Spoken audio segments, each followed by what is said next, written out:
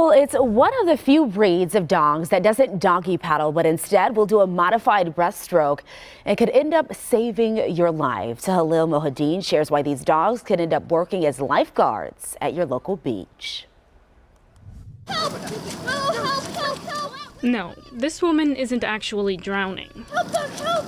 It's a simulation, but this 135-pound Newfoundland doesn't know that. Willow is just going on instinct. They were bred specifically for water rescue. At the Northcentral Newfoundland Club Water Rescue Test in Mount Pleasant, dog owners like Dona Baker-Austin are hoping to get their Newfoundlands rescue certified. In the United States, we don't honor an official title as a water rescue dog, but in Italy and in, I believe, France, and for sure in England, they actually help and work alongside lifeguards.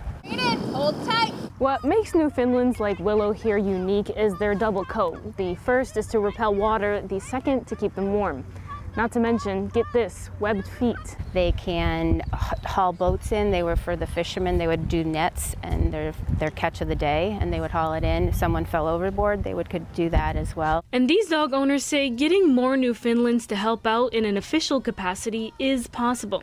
It could even help with the major lifeguard shortages. There is a beach that does have a Newfoundland that works in Maine. But it's not the Newfoundland's strength, pulling more weight than the average lifeguard, or ability to handle sub-zero temperatures that draws these proud owners to the breed. Most of all, their expression and their sweet temperament. Finding their rescue skills aren't limited to the water.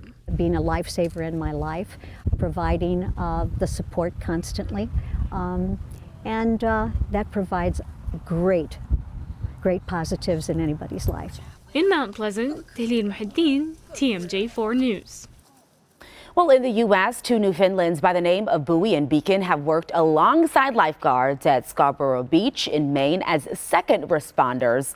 While there are no official plans to allow similar use in Wisconsin, Newfoundland enthusiasts are hopeful.